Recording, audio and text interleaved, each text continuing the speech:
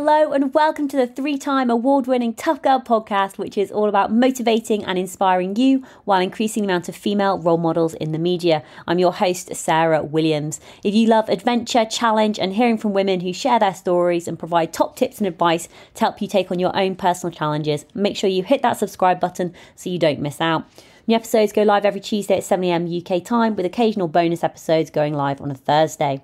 You can support the Tough Girl mission by signing up as a patron by visiting Patreon, patreon.com/Tough Girl Podcast. Keep listening until the very end as I share more information about what's going on with me with Tough Girl challenges, give shout outs to members of the tribe and recommend other Tough Girl podcast episodes, plus find out about future guests. More information is available at toughgirlchallenges.com.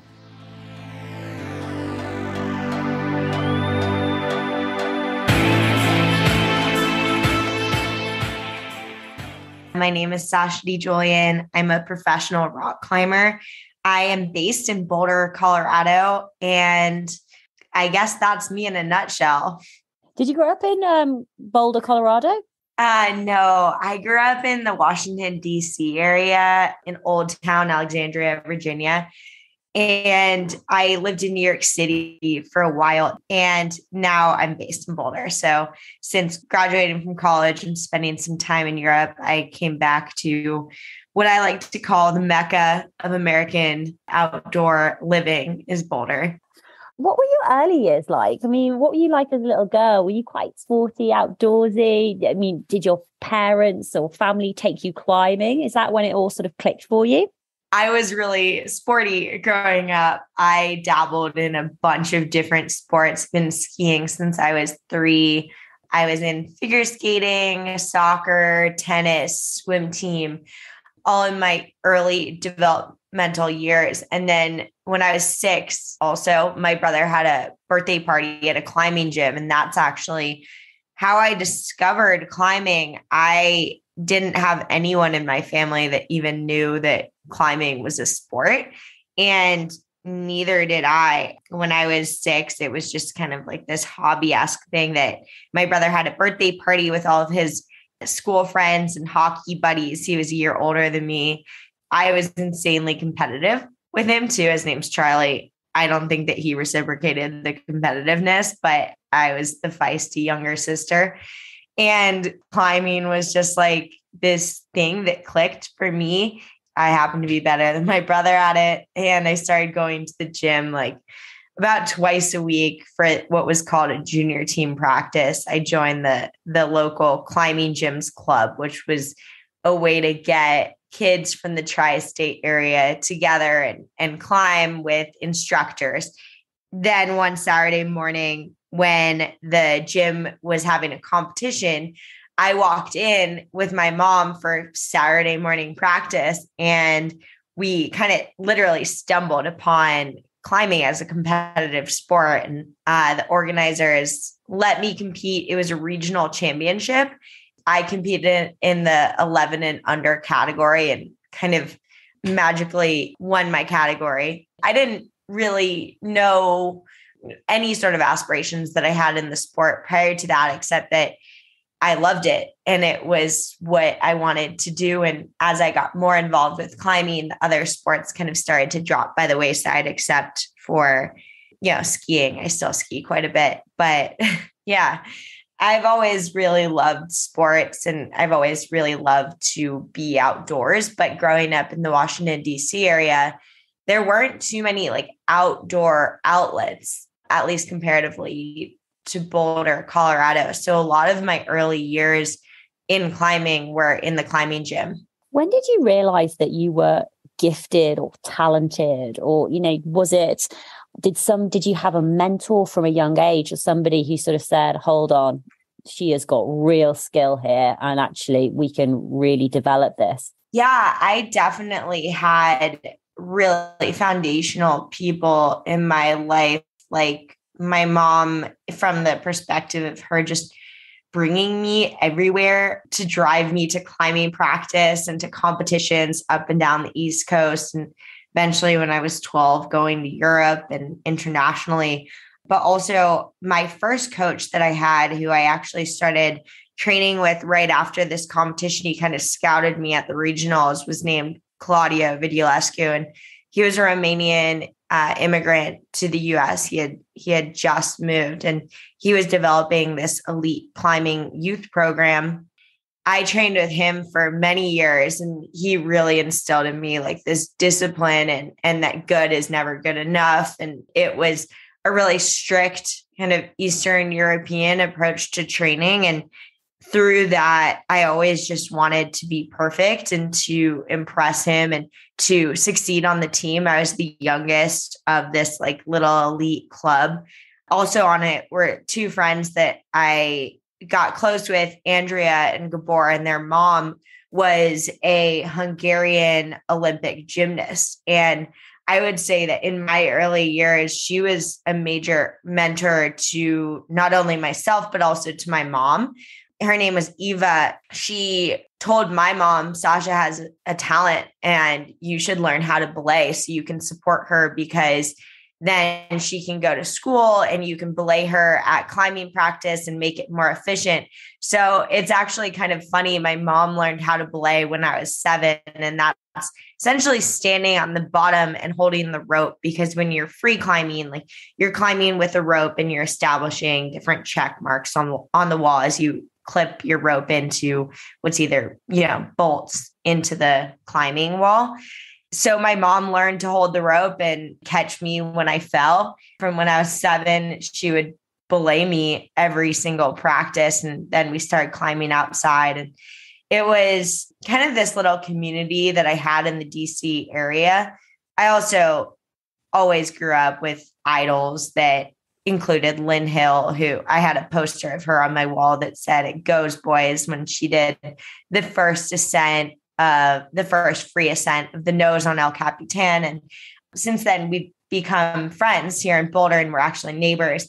So I really cherish like the people who played foundational roles in my early life. I'm still quite close with the friends that I had and the people that were involved, because it was such a special connection. I mean, two things that you said there was almost that sentence, good is never good enough, and perfect or perfection or wanting to be perfect. And at such a young age, how did you deal with that pressure? Like, because I actually feel like almost quite sad, like good is never good enough. And I'm actually just like, oh, like how did that affect you mentally? Yeah, no, it is interesting, because I think that I'm 29, about to turn 30. And I hate to say like generational difference of like today's day and age, but I think that there was a little bit. I grew up when my first youth national championship that I won, I was 12. I remember being so happy and running over to my coach. He started telling me what I had done wrong on the climb. And I had completed the climb. That's in climbing competitions, like who gets the highest in the discipline of sport climbing is the winner. And so I had been the only one in my age category, which was year 92, 91.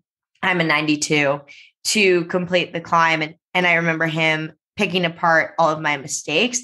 And I actually really thrived in that. It was sometimes hard for me because it would be like, I just want to be so happy and my mom's happy. Like I achieved what I've been training for.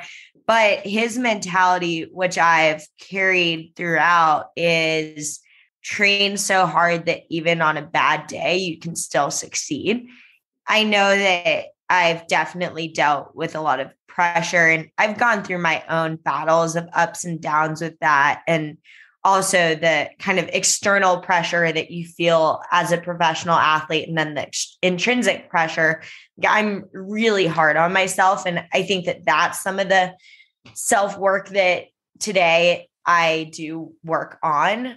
But my perspective on the pressure that you deal with as a professional athlete, it's just always been there, and something that I have to deal with and learn to use to my advantage. And I think that sometimes it can be crippling, but then sometimes it can be quite motivating. So I think it's just a balance, and it all starts within and how you can manage that and how then I can take it and perform on the rock. Because the reality is that when you're actually climbing, and now what I do is free climbing outdoors, I don't compete anymore.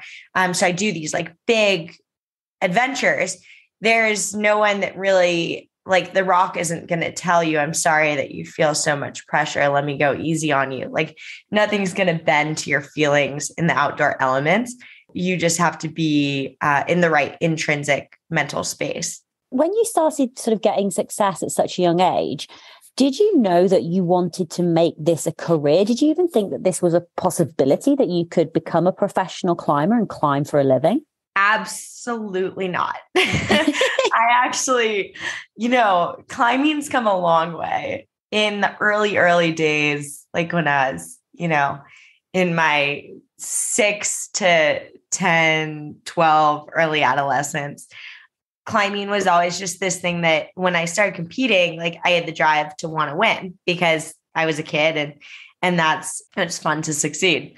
But I didn't really look at it. It wasn't a sport like tennis where you see these superstars on TV and they're making these like big contracts and everything. Climbing has always and still is a niche sport, though it's grown exponentially over the last decade in particular. I remember, though, at 12, I got approached. I had just won my first international competition, the Pan American Championships in Mexico City. I got approached by a climbing shoe company called Mad Rock.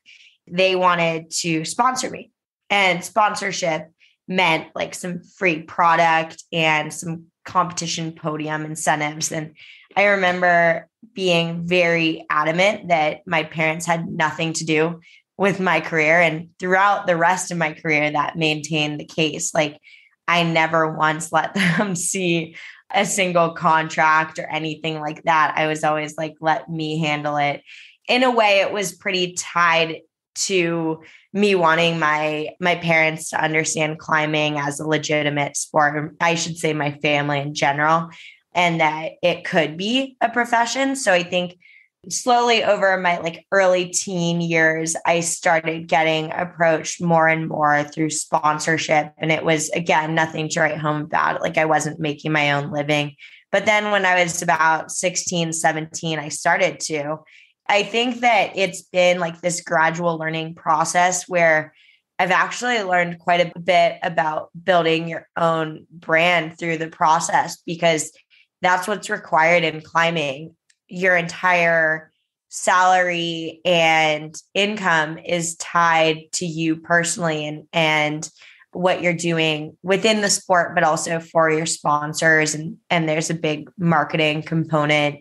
It's been an interesting journey. I mean, I've been a part of it since I was very young. I never really was like, I want to be a professional climber and that's going to be my career. I think I always comprehended it as like, I want to be a professional climber. And then I also want to be XYZ profession. Like, it kind of changed through the years. It's just been me following this sport that I really love, and dominoes have kind of fallen into place, sometimes not in place, as I've grown up with it. I've been climbing for 24 years now. Did you have a plan B? You went to college. Was that your plan B, or was that something that you discussed with your family? Sort of, they wanted you to get an education, or did you want to get an education, or did you just want to go and climb? Yeah, I didn't really think of it as a plan B. I never grew up, though, thinking I wouldn't go to college. That was just the household rule that I grew up kind of installed into me. Like, my parents were always academics first, yet if you get good grades, you can miss school as long as you're managing your time and getting your schoolwork done. You can fly to France and go to that competition over the weekend.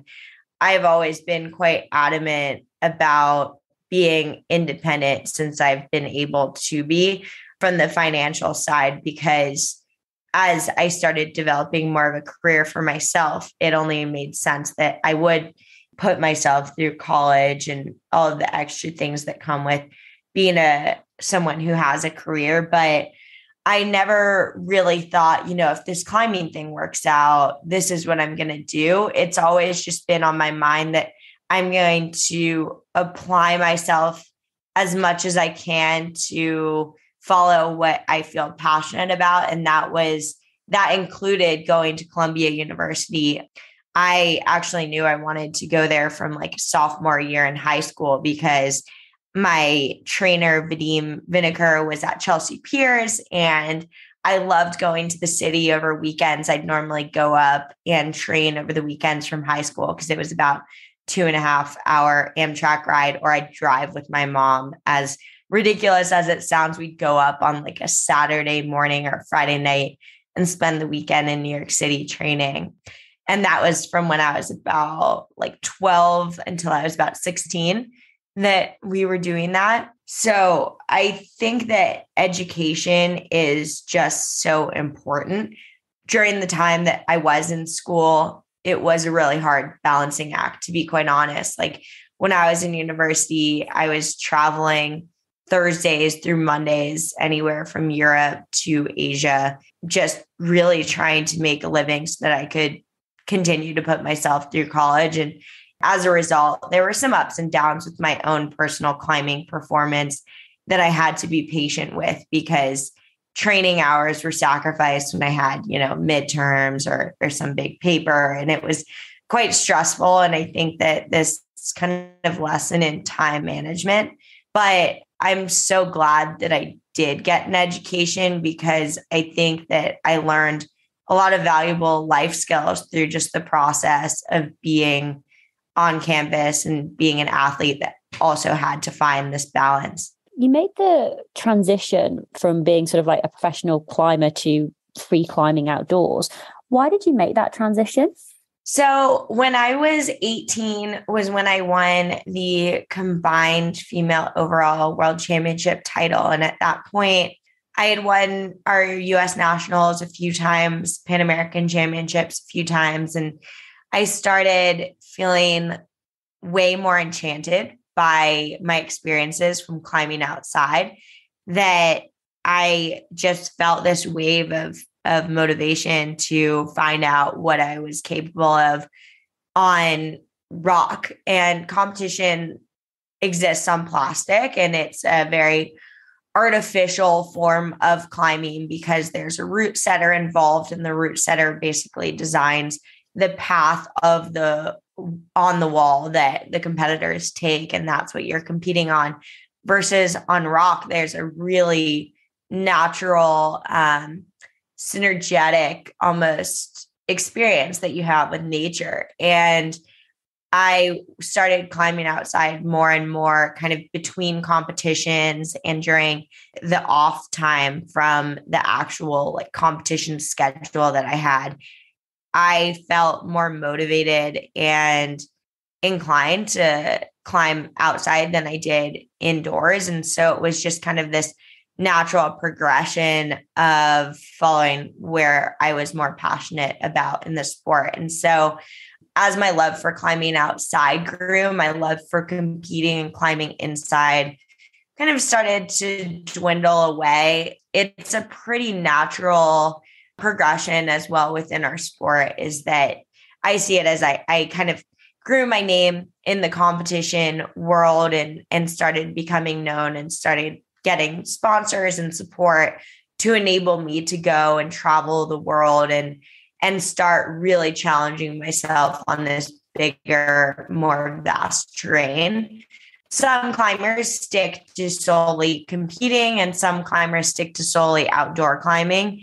It can be tough to do both, where I was going to be balancing competing and also doing these big wall expeditions. But in 2012, I went on my first big wall expedition when I was 19 in the Dolomites. And I just fell in love with this like all-encompassing adventure.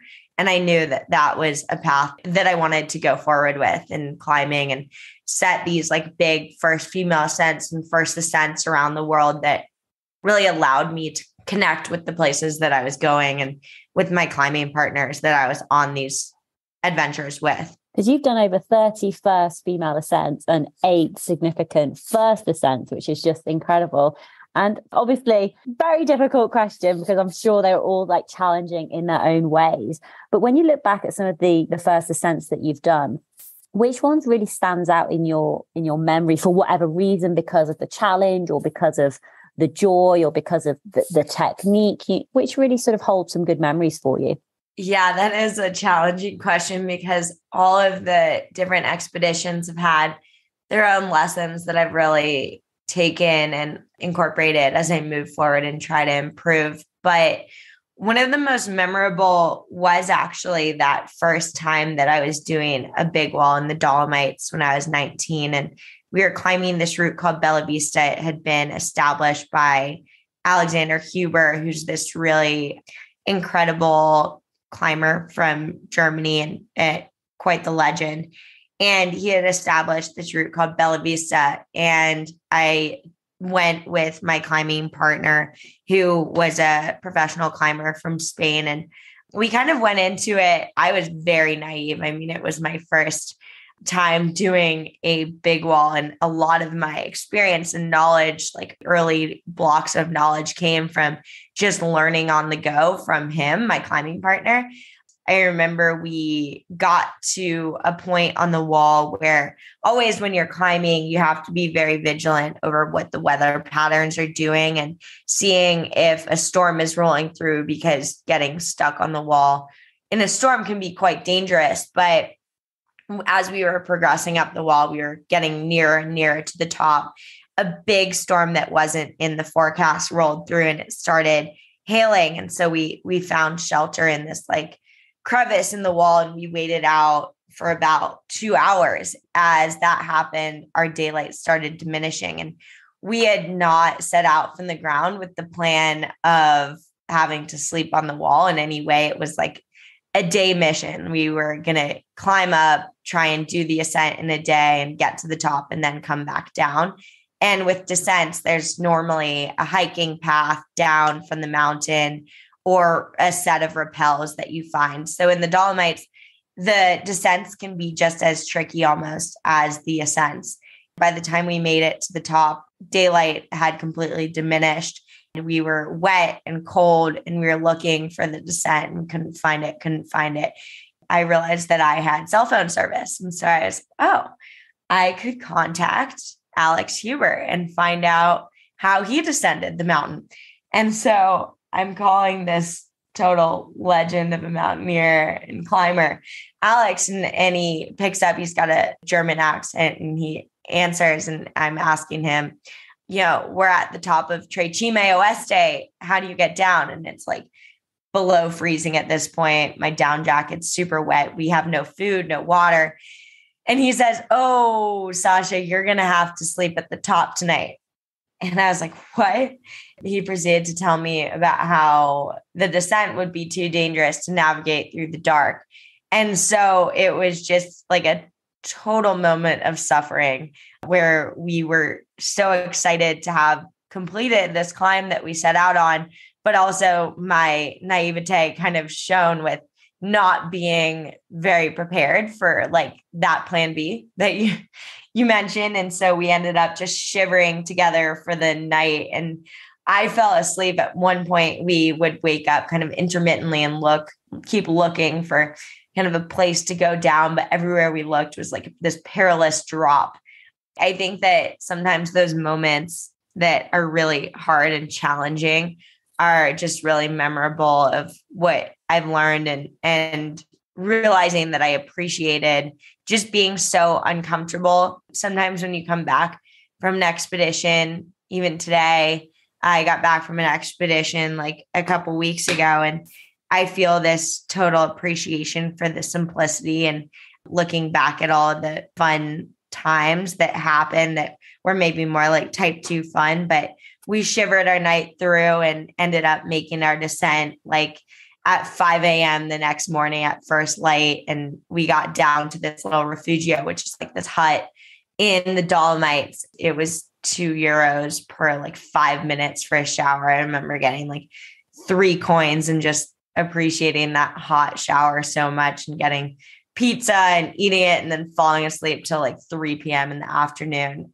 But that was a really memorable experience. It was my first wall that I did that was a really significant achievement. I guess maybe it's like amnesia, but I was really thrilled to start going after more feats like it. And that sort of was the beginning of my next chapter in climbing. I love that. There's so many lessons from that experience. When I was thinking type 2 fun, I'm thinking in the middle of the night when it's cold and you're damp with no food. I'm thinking type 3, type 4, type 5 fun.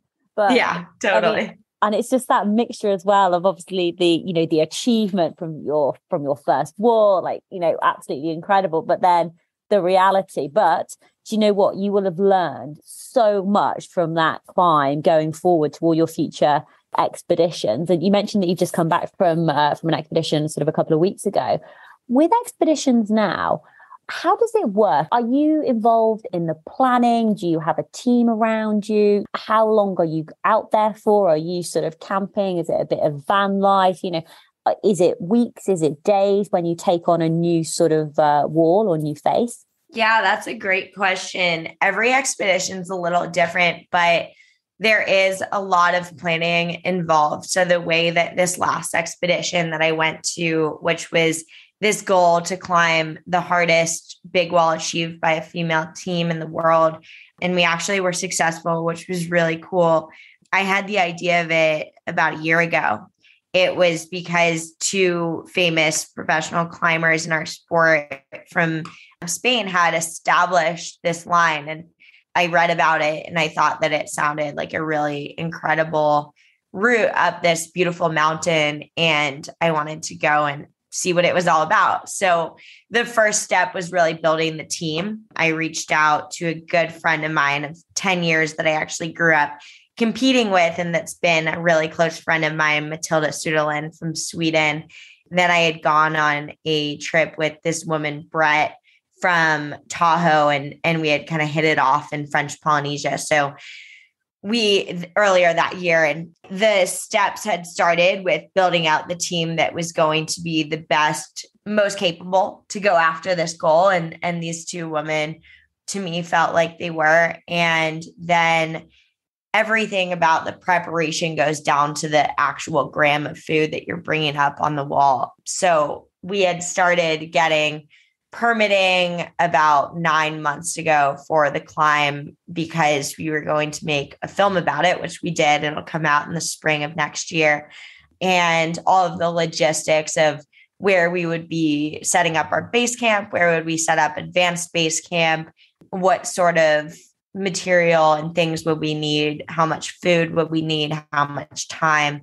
I decided to set a month, so 4 weeks, aside for this particular expedition, and a week on kind of dispersed between the front end and the back end of getting to the location and building base camp and having all the people on the ground organized and set in to go. So there is a lot of planning that is not really seen on the social media side. For instance, you like post from the mountain and it looks like we were just transplanted there, but all of the transportation and ground logistics is quite involved. So as the expedition leader of this trip, it was a really awesome experience for me to be involved in such a granular level because I love it. I'm the type of person who will lay out like my outfit the night before down to the scrunchie that I'm going to wear in my hair. So I can know that everything is, the I's are dotted and the T's are crossed. So we essentially allotted enough time to work the individual pitches of this 16 pitch route, which was over 2,000 feet tall in actual vertical cliff face. And then in order to climb a big wall successfully and free climb it from a ground up push, that means that you leave the ground and you do every single pitch, which is essentially a rope length, and you don't fall. And if you fall on the climb itself, it's totally safe to, because you have a rope. Well, it can be big falls and kind of spicy falls, but in theory you can fall. But if you do fall, you have to lower back down to the beginning of that pitch and do it clean, which means without falling. So that requires waiting and watching weather windows. So I wanted our team to have enough time to also have a weather window so that when we decided to go in for the push, we could have enough days to leave the ground. And then we sleep at what's called advanced base camp, which is a point, normally midpoint on the wall. On past expeditions, it's involved a myriad of things. Like it could be you're moving your portal edge up as you go, and then you're sleeping in what's like a hammock on the side of the cliff as you make progress. This involved a ledge where we could put all of our gear and sleep on the ledge, which is about 1,600 feet up on the wall. So that's actually a great segue to why I actually launched a nutrition bar company, because when you're on the wall or on an expedition, for instance, for 5 weeks at a time, it's near impossible to get fresh ingredients and fresh food. And so something that I started doing for the last 10 years was I would make my own nutrition bars, and I would pack in freeze-dried vegetables and fruit just so I could get valuable nutrients. As a professional athlete, what you fuel your body with is really important. And I've taken that very seriously. I'm celiac, so I've always kind of traveled with a lot of snacks anyways, because it can be tough being gluten-free. Before this expedition, I had actually just launched what is called Sen Bars, and that's my nutrition bar company. And what we actually lived off of these bars and freeze-dried food for 5 weeks. And I was really, really happy with how they performed, because food is a big part of planning. And it's what you are eating, it needs, from my perspective, to be really high quality food and nutrient dense. So the bars they're packed with greens, and which are really incredible superfoods that help with immunity and energy and focus and your adrenal system. So that was a big part of my planning, was figuring out okay, we're 7 people because we were filming and we're going to be in the mountains for 5 weeks. So we need oatmeal and these different additives like dates and dried fruit and seeds and protein for the morning. And then we'll eat bars and supplement during our day, which can be really big, 18-hour days of activity. And then freeze-dried food is normally what you eat for dinner, but you're really planning out all of it, which I enjoy. I'm really passionate about nutrition and knowing how to fuel your body well to sustain optimal performance over long hours. And that's kind of a side of expedition planning that doesn't always get the curtain pulled on it, because it's just kind of the boring semantics maybe, but it's pretty necessary. So when you're looking at a big wall from the ground, are you quite a visual creative person? Can you almost imagine the route as you're looking at it? Or do you need to would you make a rough drawing of the rock face, or would you write not a to-do list, but a rock climbing list of, it will be oh, I'd go here to here to here? Or is it all done quite sort of mentally?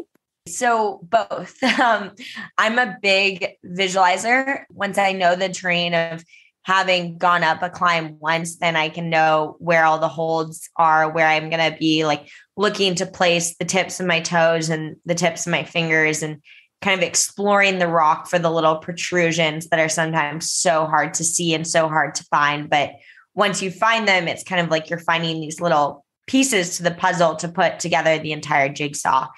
Once you approach a mountain and you're at the base of it. So for Peña Santa, this last expedition, it's you have this map, and it's a pitch breakdown of what each individual rope length is going to roughly look at and then it's solving, okay, the climb looks like it could go here. This looks like the best quality rock. So we're going to try navigating from this point. And then you're basically slicing down this entirety of a wall into different segments. And those little segments are what create the wall in its entirety. So it's really creative process, because you have to think sometimes outside of the box and really keep an open mind as to where a climb could go and where you can see and often it's not necessarily the line of least resistance, because if you're climbing like the hardest line up a mountain, it may be the line of most resistance.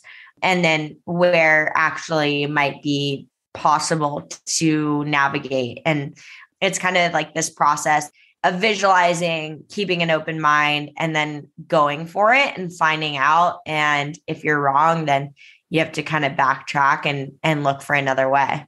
So Sasha, where is the best place for people to follow along with your climbs, your adventures, to connect with you? Where are you most active on the socials? So my social media is pretty easy. It's just at my name, Sasha DiGiulian, and it's the same across Instagram, Twitter, TikTok, Facebook. I'm pretty on top of posting what I'm up to on a day-to-day basis. So following along there, my website is just sashadigiulian.com as well. Awesome. And I really like your blog posts as well. And, some of the topics that you've written on, really enjoyed reading them, from accepting your body to the climbing emoji to why outdoor climbers may not like the Olympics, and even with your mum as well, and taking risks, and, the importance of being an advocate. So I'll make sure I definitely put those links in the show notes. But 2 final questions. 1, what have you got planned for 2023? Yeah, I'll let you answer that one first. I've got a secret plan that I'm currently navigating with one of my friends to climb another wall that is in Europe. And then I also have an aspiration to try a climb in Yosemite up El Cap. That is something that I'm pretty excited about. Awesome. So basically, keep your eye on the social media to find out about the secret plan when it gets launched and goes live. And then Sasha, just, I suppose, words of wisdom, words of advice for other women out there who are like, you know what, I want to try climbing. I want to get outdoors. I want to step outside my comfort zone, do something new, do something different. I want to push myself a little bit more. Apart from just do it, what would be your advice and top tips? And you can take that in any direction that you'd like. Yeah, I would say that if you're interested in trying out climbing, and it's whether indoor or outdoor, climbing gyms are a really great way to start, because you can learn some of the climbing fundamentals. I'd recommend going with a friend. I always think that climbing with friends is just really fun and engaging, and it's a really amazing full body workout that's quite tied to socializing as well, which is a really unique component of the sport. And if you're going outside for the first time, make sure that you're going with someone that actually has some expertise, whether it's hiring a guide or a expert from who works at the climbing gym could be a great way to figure out the next step for getting outdoors there. There's definitely like a bridge that requires some safety of when you go outside for the first time, understanding how all the gear works, how you can really practice the best safety steps, because climbing is a inherently dangerous sport, but when it's practiced correctly, it can be quite safe. A lot of it comes down to understanding the gear and understanding the rock a little bit better. Then the final thing I would say that I've learned through my own process is cutting yourself some slack, just in general, like being really committed to what makes you feel passionate and what makes you feel excited, and following what you love to do, but also on those hard days, which are all too common for me, for instance, being kind to yourself and keeping an open mind to not getting too down on yourself when things don't go well, because that's just life. Like life goes up and down, and we all have really challenging moments, even if on the grand scale of things, the challenging moments don't seem like all that much compared to the worldwide events that are happening. I think that being aware of our own internal feelings and our own body and how you feel on day-to-day basis is really important. 100%. Sasha, thank you so much for coming on Tough Girl Podcast. It's been amazing to speak to you, and just best of luck with all your future climbs and adventures. Thank you so much for having me. I really enjoyed it.